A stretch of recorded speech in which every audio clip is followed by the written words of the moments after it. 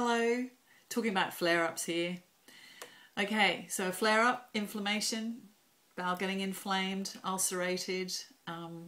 From that ulceration then can come bleeding, because that's what happens when the cells get affected by an environment and go bad. For me, when I was 12 years old at boarding school, I started bleeding from the bowel. However, at that time, I actually thought I'd become a woman, because they told me that there would be lots of pain in the stomach region and there would be lots of blood. And I had both of these. So I proudly started walking around school wearing these ridiculous STs.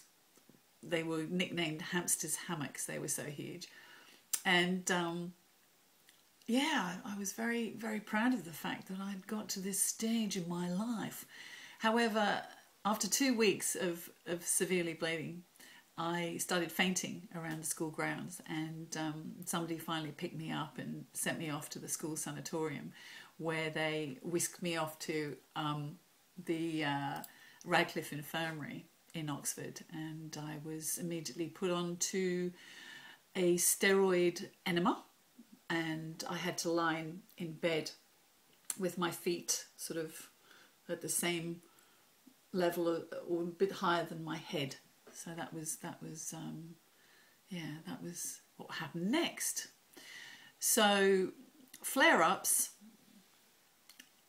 are sometimes quite scary for some people, and I would say they'd be more scary for an adult or a young adult, someone who isn't a kid, just sort of going, okay, this is going on with my body, how strange, or it might be this or it might be that.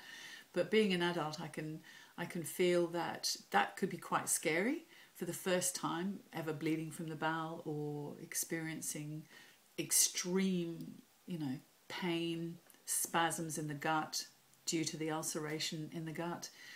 So now, understanding what I understand, and if you look at some of my videos, you'll know that I'm not a friend of cortisol, or high levels of it anyway. Becoming more peaceful in yourself and observe what's going on. And if you're bleeding, ring the doctor straight away. Go and see your doctor. Because that's not good stuff. You want to go and get that sorted out straight away. And while you're being looked after a doctor, and while they may be putting you on steroids or salazapine or any of those, mesosal, any of those drugs, there's a lot that you can do for yourself. And number one is relax. It's so easy to say, it's so not easy to do, and I get that. However, just relax and don't stress, because it's happening. It is what it is, okay?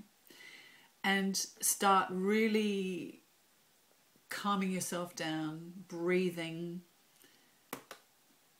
finding peace in your life. If there isn't peace in your life, look to creating peace in your life. So if something's negative or you're around negative people, get away from them.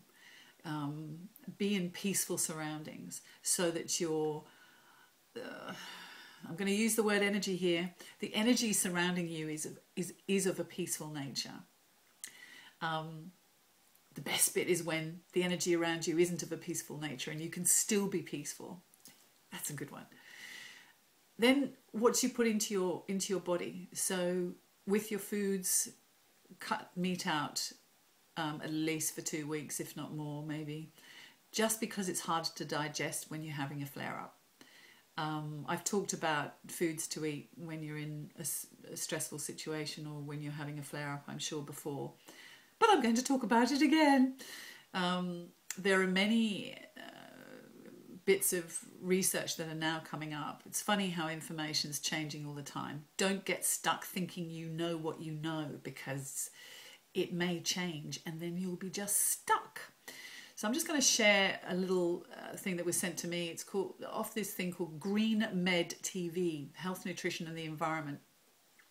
And it's just a little piece that they've got there. If you go onto their website, TV Green Med PubMedInfo.com. The title of this one is The Best Result in Relapse Prevention Ever, Healing Crohn's Disease with Diet. Well, diet will help, but you need to fix the other environment between your ears. Anyway, that's another story.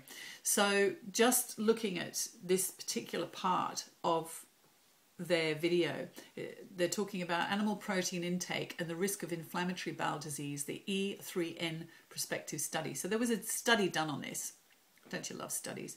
So normally they, take a group of people and they divide them into two parts and see what's what.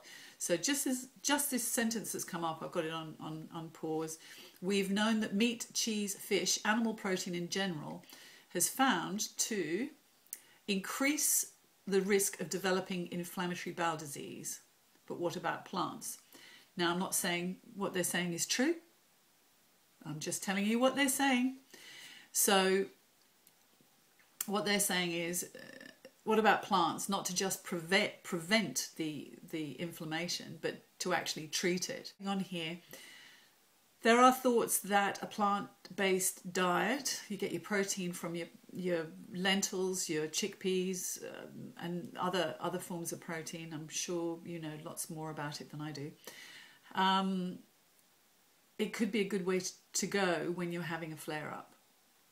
And then if you're really into meat, then go for meat later on, once it's repaired. Because as your bowel lining is so ulcered, it's not taking in any stuff anyway. It'll just chuck it back out. You're either going to go from chronic diarrhea, in this case, or go through chronic constipation. Why the constipation?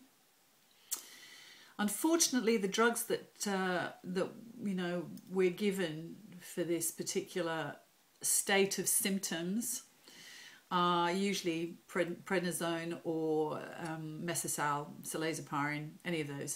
Sulfur. It's got sulfur in it, in that cilazoparin. It's a drying out thing. They dry you up. You can suffer from dry mouth. So you're going to have to put in lots and lots of water.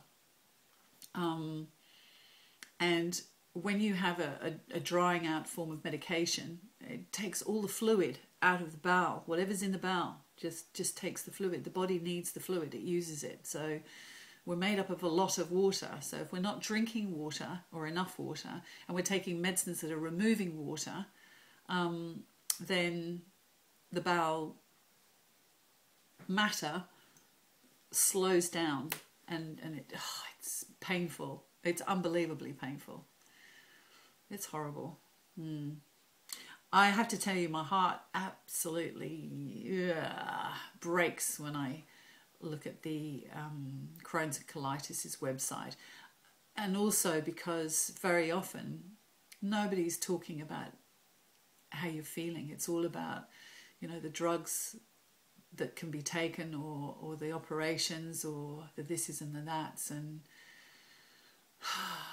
there's so much more to why these things are happening in the body. That's just my understanding, of course.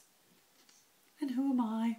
Anyway, I'm just wanting change. I'm wanting change for anybody who suffers anything, even if it's just anger or irritation or frustration or low self-esteem or just anything.